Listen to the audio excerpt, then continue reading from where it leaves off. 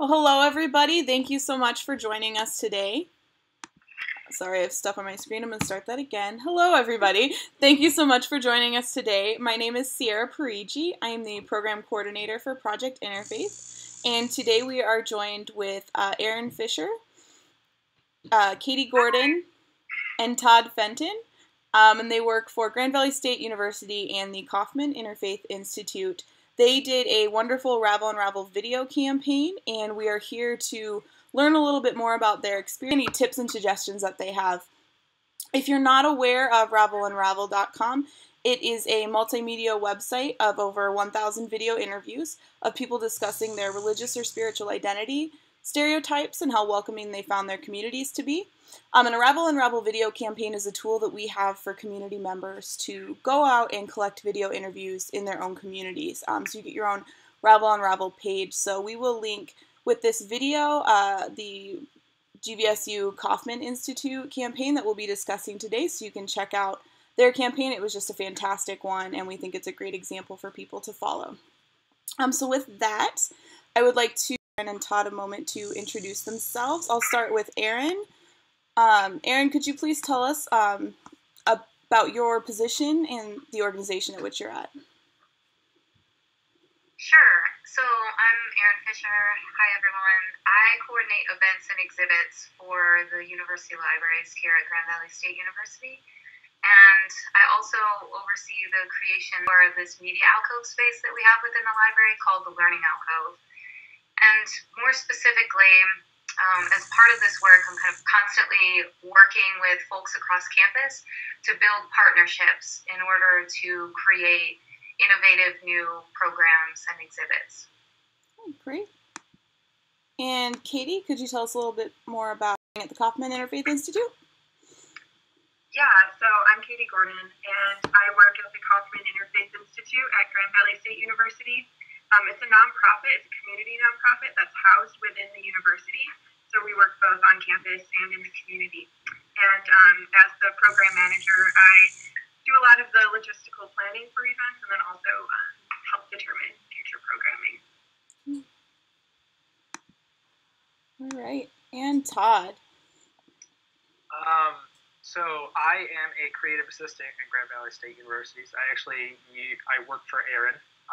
And we, like she said, we oversee a lot of content production. So, for example, we're working on an interfaith video series called Faith and Culture, where we go out into the community and examine different. We have different faith communities within the larger Grand Valley community. So we, it's all about like integrating our university culture with the larger West Michigan. I'm going to start with Katie. Katie, could you please tell us a little bit more about the environment at GVSU and the interfaith, both with the Kauffman Institute and beyond? Mm-hmm. Yeah, Grand Valley is a really interesting, different culture than I think than I was used to, I guess, as far as colleges go.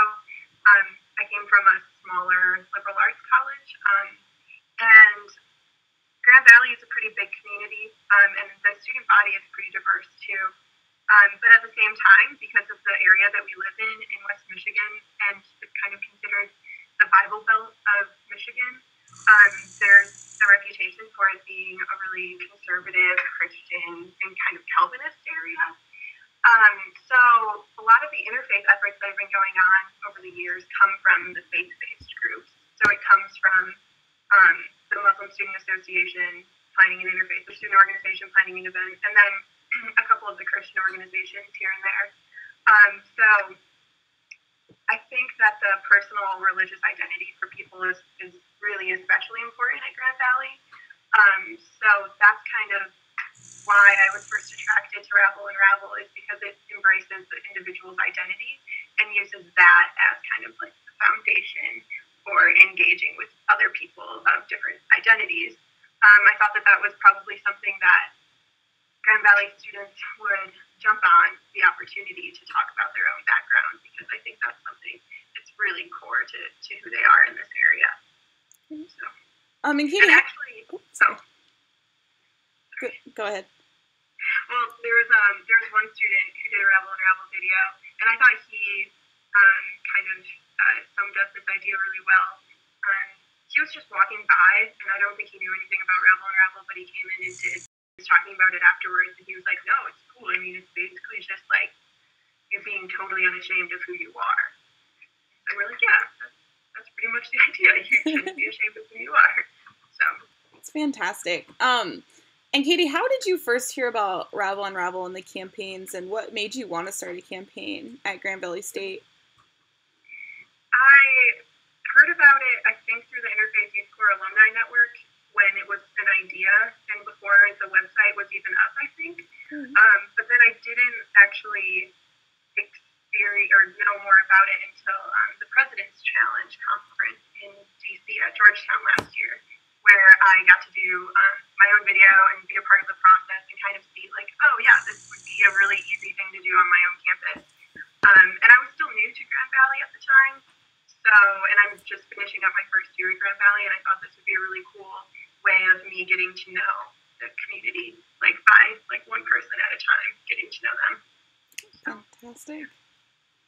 And Aaron, we're gonna move with this campaign, and then I'm gonna shoot it over to Todd as well. I want to know how each of you got involved and what role did each of you play. So my answer to this question is actually a really great segue from what Katie was just talking about.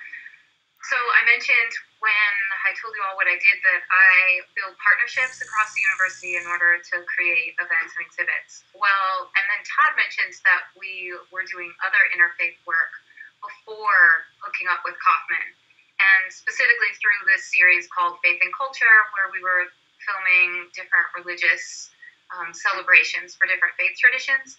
And the first video that we did was of the Hindu festival of Diwali last fall. And I went to, because of that work that we were doing, I went to an interfaith event. And it was at that event that I just happened to sit at a table with Katie. And she and I started chatting about what we did, and we found out that we actually both worked for Grand Valley. And I told her we made videos, and she said, oh, really? There's this project called RavelUnravel, and maybe we could, work together to make this a possibility. And she told me more about it, and immediately I told her this would be an amazing opportunity, and I would totally be on board with working together to make it happen. So that was how I initially got involved. But then one of the other things that I wanted to mention is that there were kind of more strategic reasons that it made sense for the library to get involved. And I think this is something that people might not really connect the library with an interfaith organization on campus initially, but one of the library's goals is to invite interaction and kind of cultivate critical thinking skills, engage students across disciplines, and generally enrich the intellectual life of the student body. And I think that RavelUnravel does all of those things really, really well.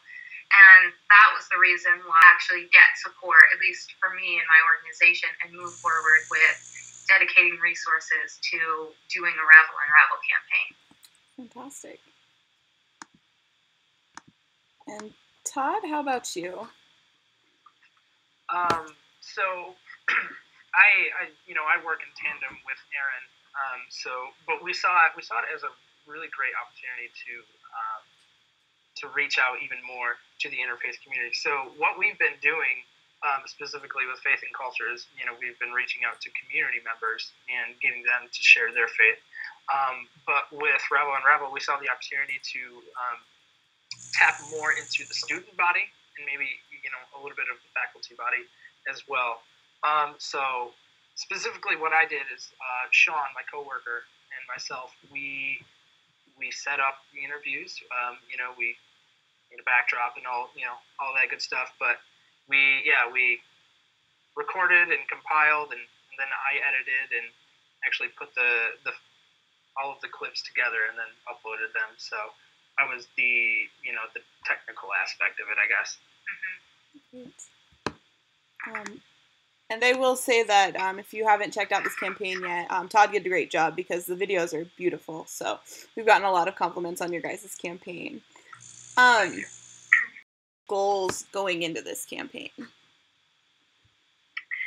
Well, kind of like I mentioned before, religion isn't often discussed in depth, especially on a campus, but I think that it's such an important part of their lives. We wanted to bring that out, and we wanted to kind of embrace the role that someone's faith or non-faith background just plays in their daily lives, and as a larger aspect of representing the community. So I think that was one goal, is that we just wanted to provide a platform for people to pour in, or what we viewed as important, and what I think it turns out a lot of other people view as important too, the role that religion or faith plays in your lives. And then we also, we kept on hearing this perspective of people on campus who think that Grand Valley is very homogenous, and we, doing interfaith, that wasn't the experience that we were getting. And so we wanted to kind of respond to that by having a platform where the diversity of Grand Valley was able to be shown and really embraced. Because I think that, when people on a campus or in a community make statements like, well, diversity just doesn't exist here. There aren't diverse communities in our area. I think that really erases the experience of the diverse students that are there, and even the ones that are in the majority tradition like Christianity, but maybe don't feel that they're represented well by other maybe louder people or people with louder presences on the campus. So we really wanted it to be an outlet where minority perspectives on campus could be heard. And I think that one of the coolest things that we got out of it was that a lot of the secular people were really excited to share their stories, because that's something in Grand Rapids and in West Michigan that's historically been a pretty big divide between religious people and secular people. And so having the chance for atheists, agnostics, free thinkers, whatever, share that they also have a worldview and it's also really important to them, I think it kind of broke down a lot of the barriers and assumptions and stereotypes against them. Fantastic. Anything to add to that? I do. It's really interesting the way that Kaufman and the library came together, and this project benefited both of us tremendously, but actually in very, very different ways. So one of the things that a goal of mine specifically for the project, and also one of the things that attracted me to it initially, is I wanted to be able to break down this role between a producer of content and a consumer of content. So typically videos that we're creating are just made to be consumed by our students when passing through this media alcove space that we have, or if they watch our videos online. But this allowed us to make videos as an end product, but to also engage students in the conversation. So the other way that this aligns with larger library goals is that we recently opened a new building, the Mary Adam Pugh Library and Learning Information Commons. And one of the unofficial taglines of that space is that it's a space for students by students. So we really try in all of our services and all of our programs to really keep students at the heart of what we're doing. And RavelUnravel actually allowed us to do that, specifically with fostering interfaith dialogue, but to have students' voices be heard and evenly represented. And then another thing that actually was a goal of mine is that although videos were kind of the end product, I saw this more as a week-long event. And in all of the events that we do, we try to really make sure that we're bringing in events into the library that foster opportunities for growth and learning and for dialogue. And again, in a very unique way, RavelUnravel allowed us to do that. Great. Goals and how this campaign got started. I want to go a little bit of it, but in the meantime, just a quick reminder, if anyone out there has any questions they'd like to tweet at us, and I realize this is backwards, at projectinterfaith.org. So give us a shout out if you have a question. We'll have some time for questions afterwards as well. But Todd, I would like to talk to you about how you structured the collection of video interviews. What did that look like? And what suggestion would you have for campuses and organizations that don't really have the capacity to hire a videographer to do their campaign? Well, actually, I'm really glad you asked that because I am not a professional videographer. I'm a student at Grand Valley. I just work for Aaron, so this is a really good opportunity to point out that you don't need to have professional people. I think what's most important, especially with RavelUnravel, a campaign like RavelUnravel, is that it needs to be a conversation. So if you're not talking to other people on campus, you're not doing it right. So as far as like, we worked obviously very closely with Kaufman, and we worked with the religious studies department. And if you don't have access to, so I work for Aaron, but if you didn't have somebody on hand like myself, you should be talking to your film students. You should be talking to your broadcast students. This is a great opportunity to reach out to the rest of your campus community. Now, if you don't have that, there are just a couple of technical things I guess you could do to, improve the quality of what you're putting out. So as far as just ambiance, I think it was really important for us, there was one day where we couldn't achieve it, but we wanted to make these videos, at least in the background, as similar as possible to sort of not hint at, but like make it so that everybody's voice is the same, so that everybody has the same platform. So this was, it was all about giving people equal voice. So somebody who is a polytheistic pagan, for instance, will have the same sort of video as, your run-of-the-mill Christian. It's about giving everybody an equal voice in that respect. So as far as organization, I don't know as if I would have a specific way of saying, I think the way we did it, as far as organization goes, is we sort of flipped the process a little bit in that, like, I think RavelUnravel is traditionally, encouraging people to upload videos themselves, and that's great. And I think, that can work for so many instances. I think for this university setting, we flipped the script and we made a sign-up sheet so that people could actually, designate their own time. And then we found that actually worked really well for us. That might not work for everybody else. So, but it was key in participation on our part. So as far as organization goes, we didn't have it organized in a specific way. So it just, but we wanted to make sure that it was an equal playing field for all. So everybody's voice got heard, no matter, what their background was. Thank you, Todd. And Aaron, how did you spread the word about this campaign on your in your department? Okay, so promotion. I actually think that going off of some of the things that Katie had said about perceptions of the community, that was something that we were really cognizant of. So when we sat down to think about how to promote it, we really kept that in mind. And actually one of the things that Katie and I did really, really early on was we essentially went through all of the university majors or departments. We looked at other academic units, and then we also looked at and identified various cultural organizations or student groups, things like that. And we made this huge list. And of all of the people that we thought would somehow be interested in participating or further spreading the word about RavelUnravel.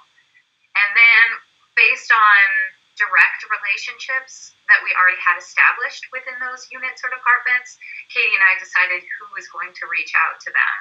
So I work a lot with different majors through our liaison librarians, and so there were specific folks in religious studies or history or sociology that I knew, and Katie could definitely say the same with religious studies.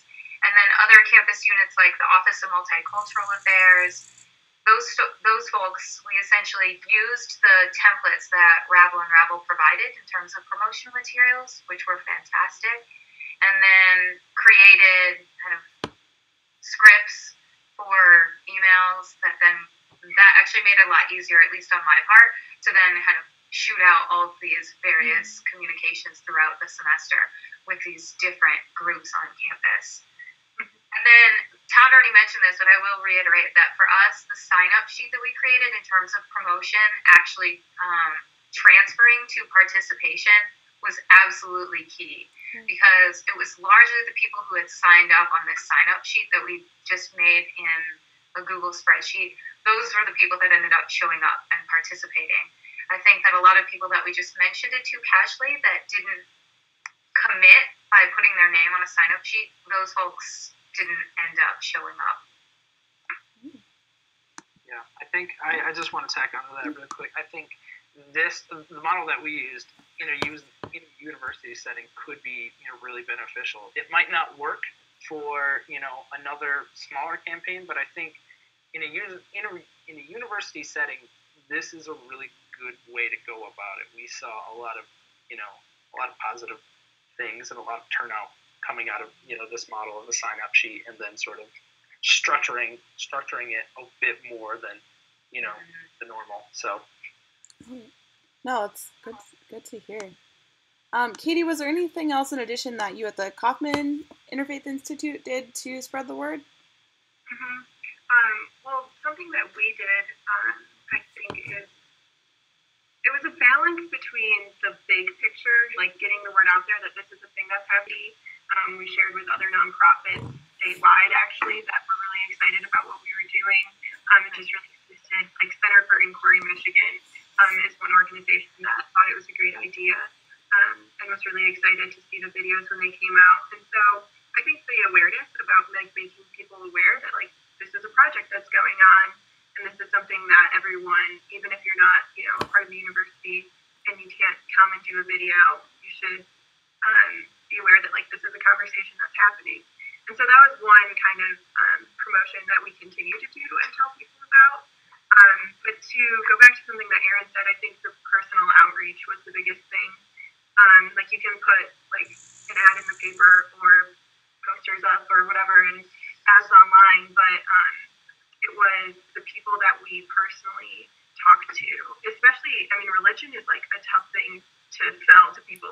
You should come talk about your religion with us, with people you don't know, and then we're going to put it online. That's an intimidating thing. So it was after we had kind of one-on-one conversation and kind of I got to explain actually this is what it's all about, and after we had those conversations, a lot of the people came.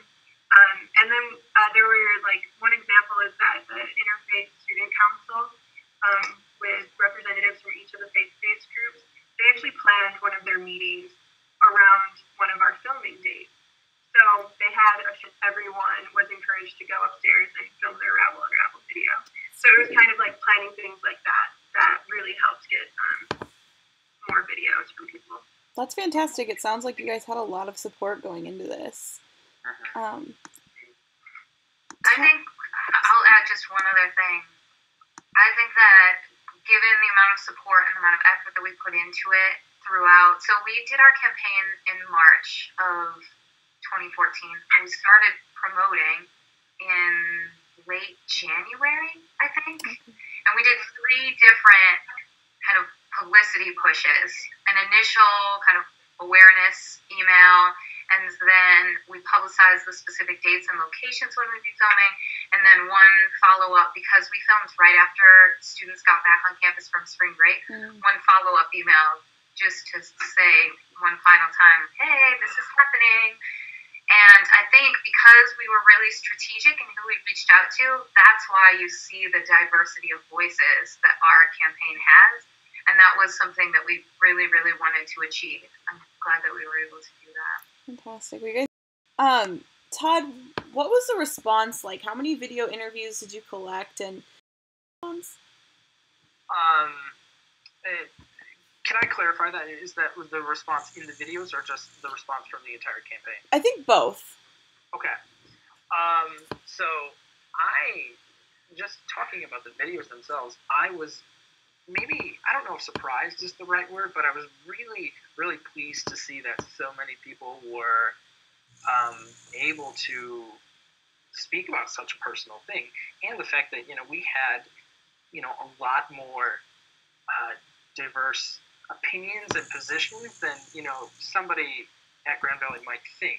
So I was really pleased with that. So I remember one day specifically we had a lot of people who didn't claim a faith tradition, just right in a row, and nobody planned it. It didn't, we didn't organize it like that. They're just it just happened like that. It was organic, and it was really neat to see that. To see that sort of, this is somewhere where it's a safe place. I can actually say these things. So, it was really cool to see that happen. As far as feedback from the videos themselves, I don't know. One thing that comes to mind is that as soon as I put them up, I had one person I know. I saw on Twitter, in their Twitter bio, is a link to their RavelUnravel video. Oh, that's great. So it's people are really sort of emboldened by it, and they're encouraged by it. So they're ready to share this and be like, hey, this is something really personal about me, but I'd love to share it with you. So I think in that respect, it's been a really, really great opportunity just to hear that feedback, and just to see people who are they're really proud of this. They're really proud of who they are and where they come from. And I was just really glad to be that platform for them. That's fantastic. And did you mention the number? I mean, how many videos did you guys get in total? I believe, is it 37? Does that sound right, guys? 37. That's Oh, fantastic. man. I've rounded it up to 40 in my mind. You were close. I mean, almost 40. I will say that though it wasn't really a direct goal of ours. We really we saw how many somebody had this many videos, they had the most, and we're we want to beat that number just because we just wanted, I don't know, it was just a kind of a offshoot goal of ours. We really want to see a lot of encouragement. Yes. Yeah, we pulled it off in the last 10 minutes. we were at 35, and there was 10 minutes left before we were done filming, and then dang, we're so close to beating the record, or tying with the record, and then we pulled it off. Except now, someone that we had met last year and I had met last week at a conference, his school I think had a few more videos than us, which is pretty good. You guys have round 2 of your campaign, then you can get a little more. That is a really interesting thing to mention or to notice, is that because the numbers are public, the unintentional kind of goal setting, and that's actually a very intentional part of setting up your campaign, right? To set a goal of how many videos you'd like to make. So we are proof that setting that number encourages greater participation. Yeah. Great job. Well, Erin, I also want to talk to each of you about what was the most rewarding aspect of your experience running the RavelUnravel campaign, and what was the most challenging? So we'll ask Erin first. Okay. So many things were really, really rewarding about this. I have actually told people since March that this was one of the most rewarding activities that I coordinated since starting my position. So I think that what was so rewarding specifically to me was just hearing everyone's responses. One of the really great things for us is that we were there all 5 days that we filmed. So we got to hear all 37 of the responses. Okay. And one of the things that I've actually encouraged people to do once our videos got uploaded and I started sharing the link to the campaign, I told people to watch numerous videos in succession. Not necessarily to watch all of them. I didn't specify particular videos. I just said watch more than one in a row, because that's, I think, when it started to get really amazing for me, is to hear, one person say something really profound. And then 5 minutes later, somebody else said something really profound. And And that continued, for hours at a time because we were filming for about 2-hour chunks each day. And for me, it was like, the whole idea of RavelUnravel is that religion was part of everyone's identity. And so no matter what your specific background or interests are, when you are privy to those sorts of typically more private conversations, it's really eye-opening, it's really inspiring. And again, the interfaith, the ways that we were able to capture a variety of stories from different faith backgrounds, that was really fantastic too. And then, do I have any challenges? I actually didn't write any down. Let's see if I can think of any off the top of my head. I think for us, there were just some logistical challenges.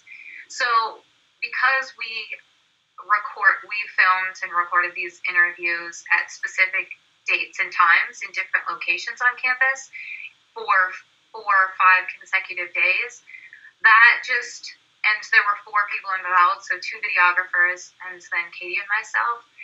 Logistically, we had to make sure that everyone's schedules worked and that, we were all around to set the equipment up and to be ready and that sort of thing. And we moved between locations in the library and locations in our student union. So that, I think, was one of the really good things about our campaign because of elements that Todd mentioned, like this consistent setting. But it also meant that we all had to dedicate a lot of time that week to making it happen. Absolutely.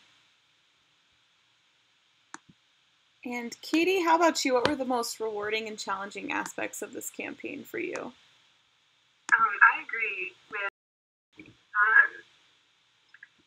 was just really great to hear so many incredible stories and a lot of stories that we wouldn't have been able to hear any other way.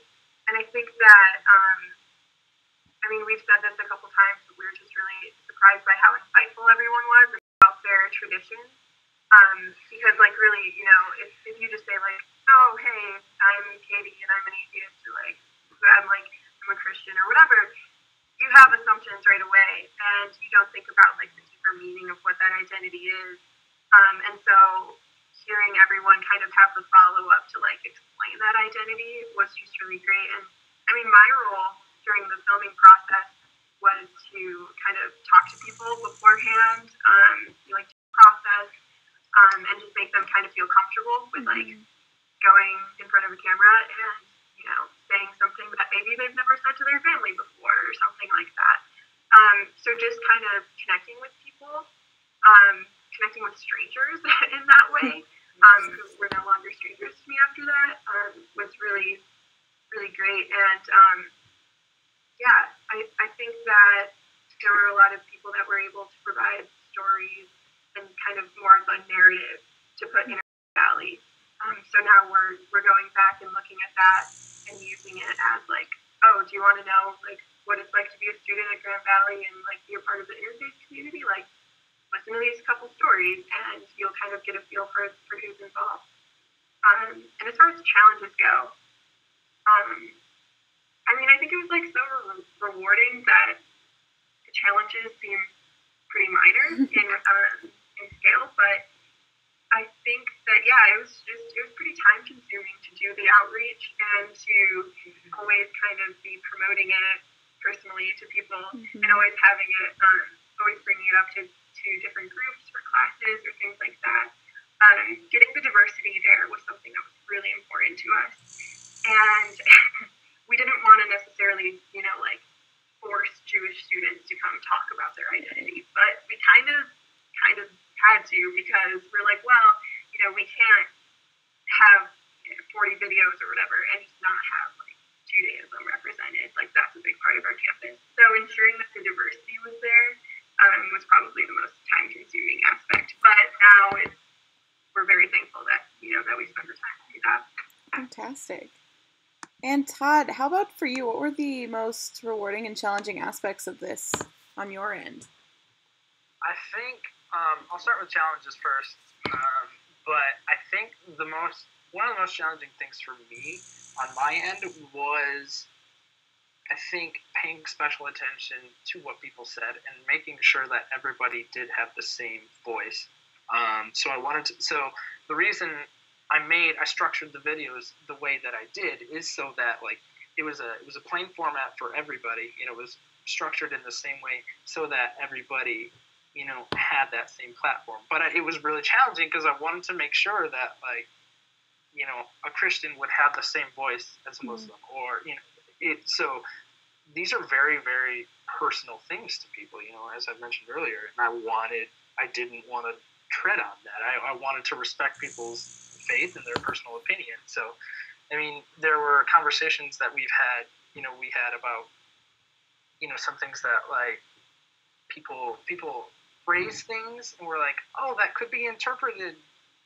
Oh, I did okay, and then we had to let it go because it's not our, that's not our thing. This is their opinion, this is their worldview. So it's to respect that, and to make sure that their voice was heard was pretty challenging. And then obviously like setting up and making sure everything looked okay, and just shooting the thing was stressful, but it was like it was rewarding. It was, I think, one of the most rewarding aspects for me is the fact that we had a couple of times during the filming where somebody said, "This is the first time I've said this out loud. This is the first time I've sort of, like said this to anybody else. Like I've believed this for so long, this is the way I felt, but it's not until now that I've actually said it to other people." So we're like, "Well, okay, get in front of the camera, let's do it." Fantastic. So that was really great to be of service to people like that. So give them that platform, I think, is for me. Great. And so Todd, what are you taking away from this experience? What do you think those who involvement?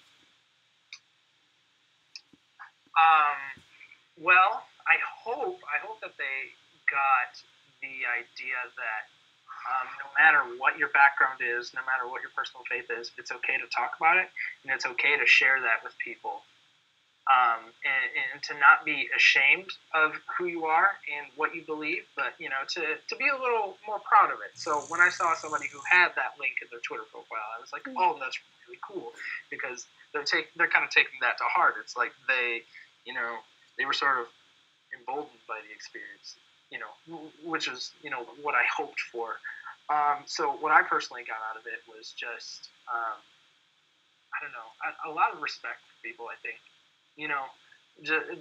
Respect for them to get up and do that. So I initially didn't want to do it myself. I ended up and did it, but it wasn't until after I saw a couple other people do it and be so brave and so bold, to share that really personal thing. So just really a respect for people and respect for their openness and their ability to be to share that with us. I think that's what I got out of it. Fantastic. Katie, how about you? What are you taking away from this experience, and what do you think, or what do you hope that the participants took away as well? Mm-hmm. From a personal, I think, perspective with doing interfaith in this community, it was really inspiring or motivating for me to see that these conversations that I want to be having all the time are actually things that other people want to talk about too, and they're really invested in these issues too. I think it's just that there wasn't an opportunity before for them to have these conversations, and so that was really encouraging. That it's not just my own little world that I'm living in where interfaith matters, but really I think people are realizing that having these conversations and listening to others and their perspectives is becoming more and more important. And I think that's what I would really love for people to get out of it, is not just voicing their own identity, but kind of taking that next step and like watching the other videos and seeing their own video in the context of all of the rest of the campaign, and seeing that listening to the other voices and stories and identities, and having them, I think, even just literally being on the same platform as being on a video, being in the same structure, and seeing that they're all on the same.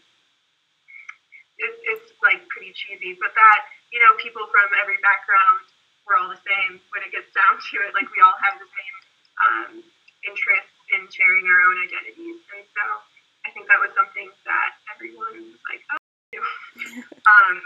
and in general, I think that the model that RavelUnravel provided with those 4 questions is something that we want to use to continue a dialogue beyond this series. Fantastic. And Erin, what are you taking away, and what are you hoping others are taking away as well? I think the things that Katie and Todd said probably summarize the same things that I was thinking about. So I guess just to reiterate, I hope that people took away that they, were inspired and kind of felt empowered by being able to participate in a conversation that's very personal in a way that they hadn't been able to participate before. So this kind of synchronous, asynchronous capability that RavelUnravel provides, I hope that was, that provided new insights or inspiration, which it sounds like from those that we did hear from, that definitely was their experience, but hopefully for everyone on some level. All right. And I want to ask you all one last question, and then we will open it up to see if any of the other participants have questions or seeking any advice for their own campaigns. But just a reminder again, you can tweet any questions to us at Project Interfaith on Twitter. Katie, we will start with you. What advice, tips, or suggestions would you have for anyone else hoping to start a campaign? And why do you think this is a valuable tool overall to use? I think the biggest thing that worked out really well for our campaign that I wasn't really expecting when I first started visualizing what it would look like at Grand Valley was partnering with the library. Because I wouldn't have, if we hadn't have sat at the same table at the Twali event, I wouldn't have known about this learning outcome and kind of the goals of the library to be interdisciplinary and be kind of a place where students from across campus, where their voices are heard and represented. So I would encourage, if anyone is in the same boat as me and being in an interfaith organization, it's pretty likely if you are working for an interfaith organization that there are very few of you and that you don't have a lot of human power and resources to put behind it. And so finding those unlikely or likely allies that are invested in the same ideas as you, I think just made the process, it was a lot more fun than if I would have done it, tried to do something like this on my own. And the product, I think the quality of it totally came from having 4 people working on this project really closely and having everyone's perspectives on how to make this the best possible project. Really making it a collaborative process as much as possible would be the biggest tip that I have for people. And Todd, how about you? What advice or campaign, and why do you think this is a valuable tool? What's interesting, I really like what Katie said, but I think conversation and collaboration is key. So as much as this is a campaign about interfaith dialogue, this needs to be a dialogue to make this. So you should be talking to other people on campus. You should be, if you don't have film resources, reach out to your film department, start reaching out to people and saying, hey, this is something that we really want to do. You want to help us with this? Do you want to partner with it? Because then that sort of fosters this, it's intercultural, and it sort of, it brings people together in some, around a central goal, like interfaith dialogue, and I think that's really important. So why do a interfaith dialogue without any cooperation or, collaboration from other people? Yeah. I think it's really, really important to talk to other people. And then with the videos themselves, if you're going to do it in the same format or in a similar format that we did, make sure that you pay special attention to everybody's stories and make sure that they're represented fairly and equally. We even had a half-hour, 45-minute conversation about music and whether or not we are going to include music, because we didn't want to cheapen what people were saying. So it's be really diligent about creating that fair and equal platform for people. Great. And Erin, how about you? What advice or tips or suggestions would you have? And then why do you think this is a valuable tool? Okay, so a few additional tips. First, thank you, Todd, for mentioning music. I think that that's one thing that a really, really good example of probably one of the things that distinguishes our videos. But it's true that even down to those choices, down to designing the transitions where the questions are, we had conversations about all of those things. And when we did have those conversations, we're constantly thinking about how they would contribute to or detract from the larger goal of representing people's voices accurately and sticking with the original goals of fostering interfaith dialogue.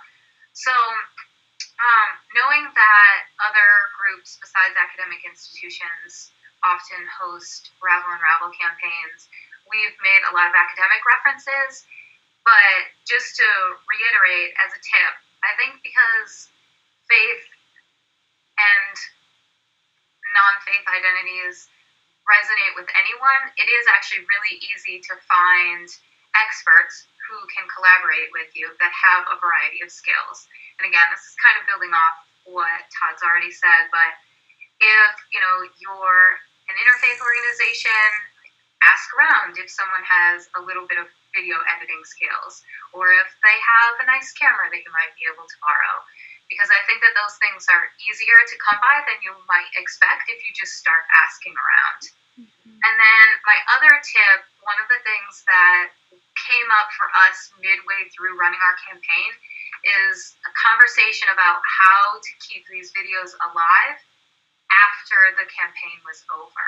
And there were a number of events that Katie ran where actually she integrated a number of videos and really, really fantastic dialogue came out of those. And we've continued, I think, to brainstorm about how we can integrate them in other ways into live and online programs that we're running. Because I think we saw such amazing things come out of it, and we didn't want them, although they serve an amazing broader purpose on the RavelUnravel website, we wanted to keep the awareness of locally within the Grand Valley community, I think, thriving so that we could continue to see the benefits of the dialogue grow. Fantastic. And with that, I just wanted to open it up to see if anyone here has any questions or is seeking any additional advice if you're interested in starting a campaign.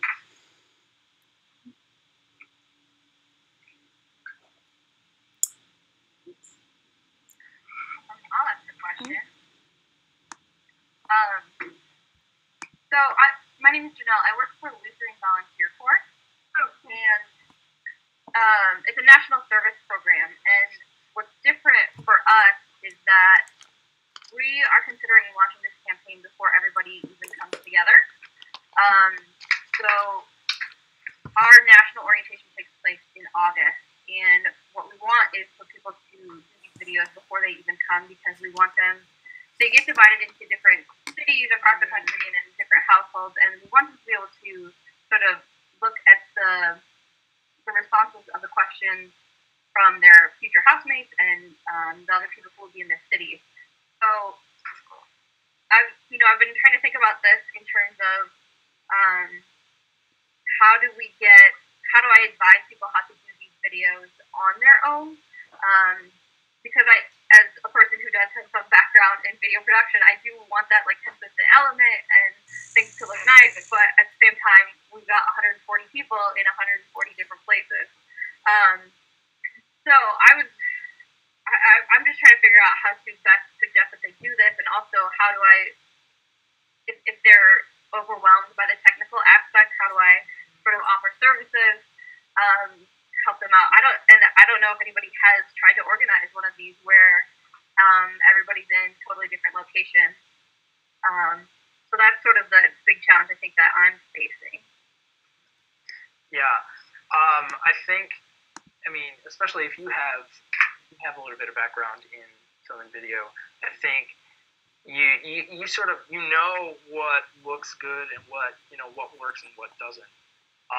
So I think it's not a bad thing to set some sort of parameters for people. So it could even be like, okay, just make sure you're at a blank wall, or, you know, maybe if you don't want to do that, you know, make sure there's not a lot of background noise. Just little things like that. Make sure that they can be as consistent as possible and that their message gets through.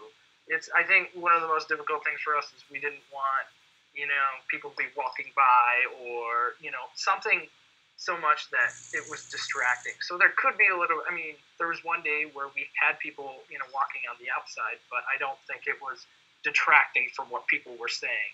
You know, so make sure you can set a couple of parameters that just, you know, ensure that. I don't think, and I think that's a really cool idea that you're going to do it from, you know, so many different, you know, that's something that we didn't get to do. So if you're going to have, you know, 140 different locations, then that's great. That's awesome. That's even better.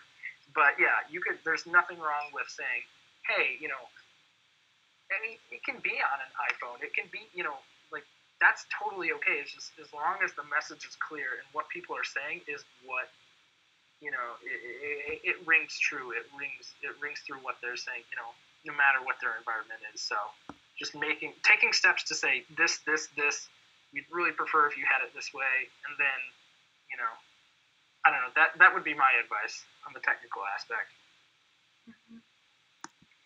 And I'm going to jump as well. With people who are coming together at a workshop that I hadn't met. So I sent out a mass email. What I did first was actually recorded my own video interview. And so I did it on my Mac with my iPhoto. So I uploaded my own video interview, and then I sent an email out kind of explaining what it is and why I wanted to do this. And then I listed really like step by step what people had to do to try to make it as easy as possible, and so, which I'd be happy to share with you, but, you know, just kind of going through it myself again was helpful, where I was like, okay, you know, do your video, and I tried to reiterate, like Todd said, you can do this on a smartphone, you can do this on your webcam or a video camera, and then upload the video, so, you know, click here to upload your video, this is the information you're going to have to input, you know, this is the information that's actually going to show up on the website. Don't forget to use this campaign tag. So I tried to be really, really deliberate about like every single step, so that people hopefully felt comfortable and were able to do it. And then, you know, letting them know as well, like if you have any technical issues, I know not everybody's super tech savvy. Like if you have any issues, like let me know and we can arrange this. And maybe giving them an opportunity too, where if they really can't upload the video beforehand, maybe having an opportunity to collect videos at the actual gathering when you guys are together as well. So. Yeah, sorry. Sorry, I was just going to say, maybe make a model video and just, you know, check this out and then go from there. That's all I got to say. Yeah, I plan to upload my own video within the next day or two so that I can include that. And I'm also going to bring my camera to our national orientation, because we know that there's other people too who are like working at camps throughout the summer and aren't going to have the time to sit down and do it, or have the technology necessarily available to sit down and play with. So, but we do want to get as many started before our national orientation to make it, you know, so that people can kind of discover each other before they come. And yeah, Sierra, I definitely want that. We'll do that.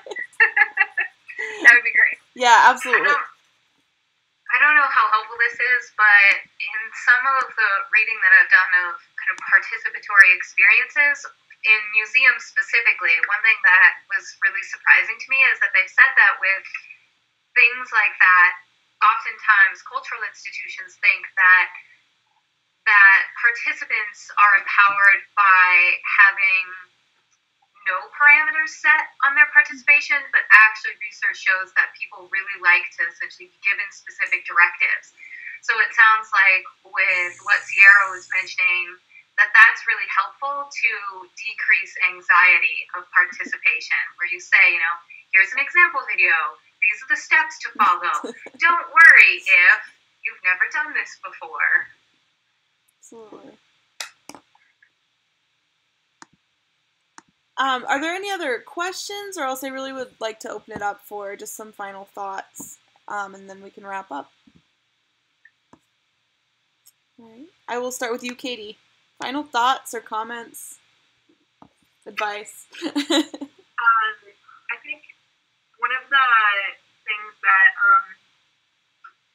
Aaron kind of mentioned this at the end in how this project was able to, I think, strengthen the other interfaith projects that were going on, and then in return, I think the other interfaith projects that were going on really helped this project. The timing worked out really well for us because I don't know if everyone is familiar with Interfaith Youth Corps and their Better Together project or Better Together campaign. And every year they have a Better Together Day, and so they have a pledge that you're supposed to sign to say, like, hey, we want to be louder than the voices of intolerance. And that pledge actually came out right before our campaign started.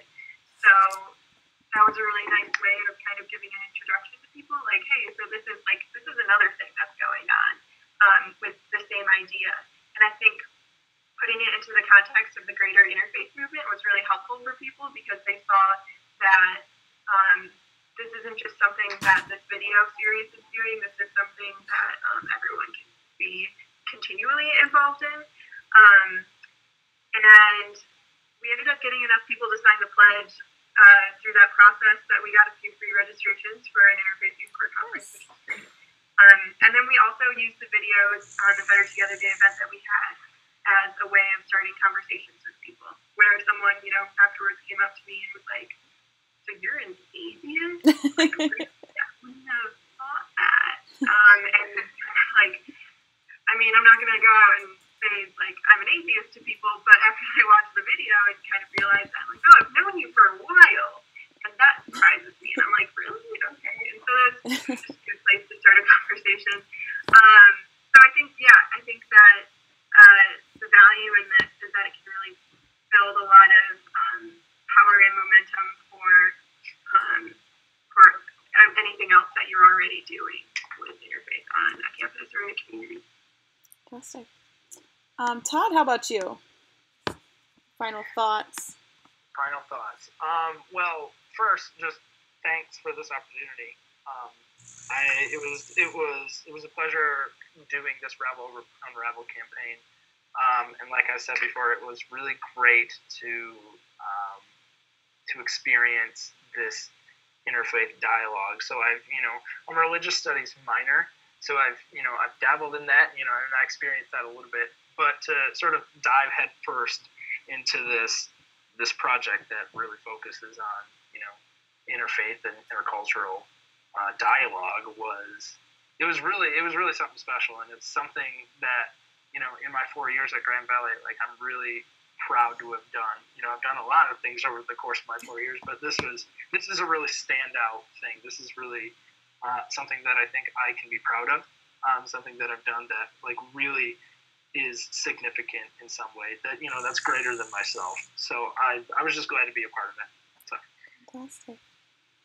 And Aaron, we will end with you. Any final thoughts or comments? I will second Todd in telling you thank you for the opportunity.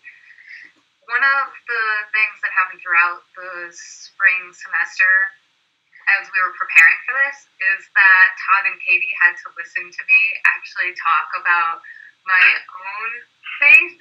And so, we talked about all of the benefits for students and others that participated, but for me personally, it was actually something that I was kind of thinking about and struggling with for the past couple of years. So for me, it was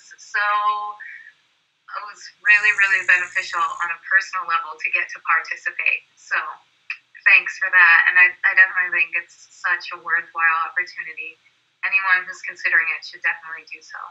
Fantastic. Well, thank you all so much for being here today. We hope that this was helpful to anyone interested in starting a campaign.